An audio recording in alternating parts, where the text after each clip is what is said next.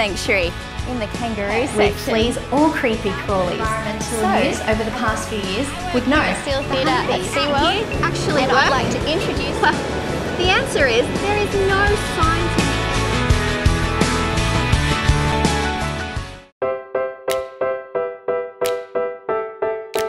Hey guys, check out where we are.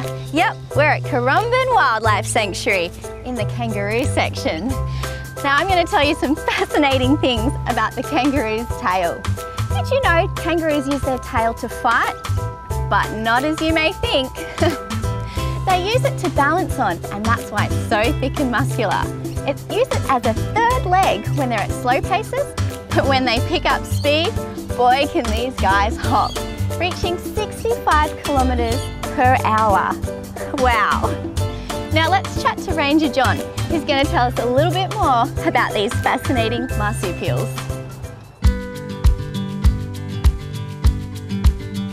If your cat or dog has been scratching a lot lately, there are a number of reasons. But the main one, of course, fleas. No one wants a pet with fleas or creepy crawlies. So Advantix has come up with a great all-round solution to keep your pets free from external parasites.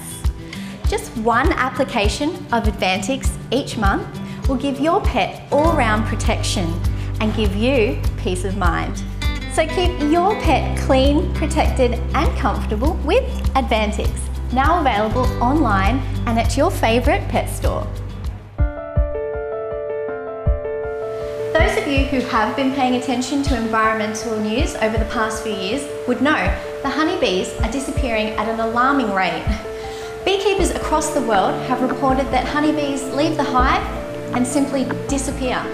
Because if bees disappear, our ecosystem will collapse.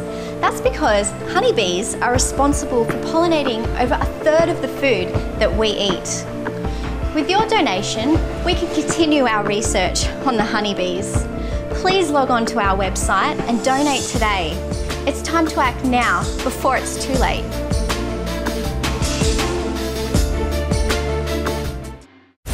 Hi, my name's Alana. I work here at Seal Theatre at SeaWorld, and I'd like to introduce you to a special Juice TV star, Freddie. All our seals here at SeaWorld receive a large variety of fish species, from small squid and whiting to really large mullet.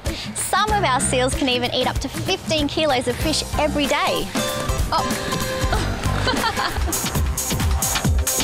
I love working with seals, and they bring a smile to my face every day. In particular, Freddie, because he is an ambassador for his species and the marine environment. A little rub.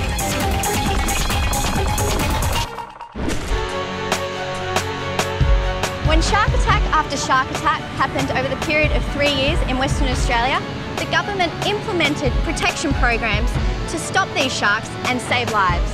But instead, each day, non-target species like turtles, dugongs, dolphins, whales, and even non-target shark species are all being caught in these drumlines and nets. Some of the species are even protected in Australian waters. So do the nets out here actually work?